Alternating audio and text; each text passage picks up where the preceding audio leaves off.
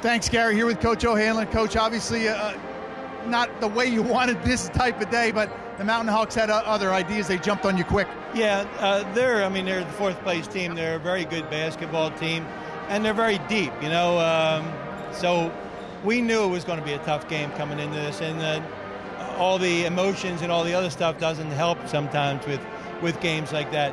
But you got to give them credit. Our guys didn't give up. They kept fighting. I mean, we still have another game to go, but they were very good today. Yeah, that's good because, we'll be here obviously Tuesday night. Don't know who that opponent's going to be. But, again, let's just reflect before I get you out of here.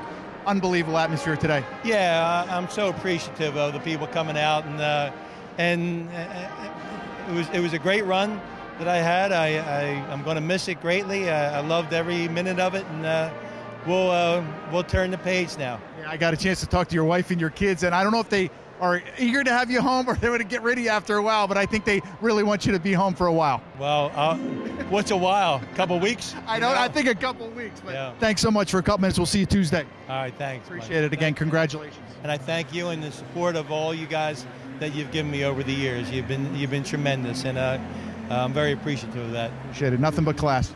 Thank you so much. Gary, a fitting end here, obviously. Coach O'Hanlon, a little bit bittersweet, but a great man. Back to you. No question about it, Mike. Nice job with the coach, and certainly we look forward to seeing the coach again on Tuesday night. As John, I think we might be ready to show some highlights. Well, so here they are. Yeah, and it was one of those days for the Leopards, and you heard Fran O'Hanlon talk about Lehigh. We'll talk about them in a moment, but the big guy, Neil Quinn, did his best to get Lafayette off to a competitive start. And then the walk-on senior captain, Jay Vaughn from Allentown Central Catholic, with a high arcing kiss off the glass. Good things happening for good people. Leo O'Boyle catching in rhythm from his senior co-captain, Tyrone Perry.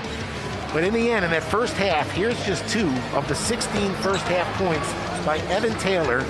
And, Evan Taylor just could not be stopped. He just checked all the boxes, scored every possible way. And here you see him knock down a 3. But Gary, it was late in the game, and an inconsequential little mid-range jumper that missed before Evan Taylor missed anything at all. Tyrone Perry, there's no give up in him. He worked so hard, and then Lafayette fighting to the end. Kyle Jenkins with a flush at the other end after creating the turnover.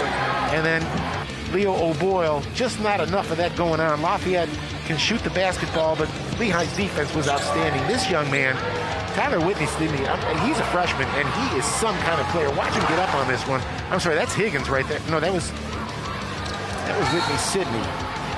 Marcus Wilson on the flush, and then, of course, Evan Taylor puts the exclamation point on it. But, Gary, it was tough to keep up with all of the contributors of Lehigh. They just came in, and they seemed to almost feed off the energy in this building. You heard Fran O'Hanlon suggest that you never know how the emotion is going to impact the basketball team, and I think, oddly enough, paradoxically almost, it favored Lehigh today.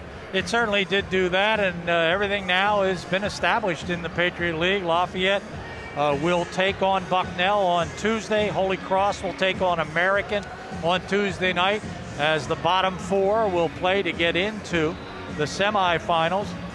Otherwise, it's going to be Lehigh taking on Army, and Colgate, Navy, and Boston have clinched 1, 2, and 3.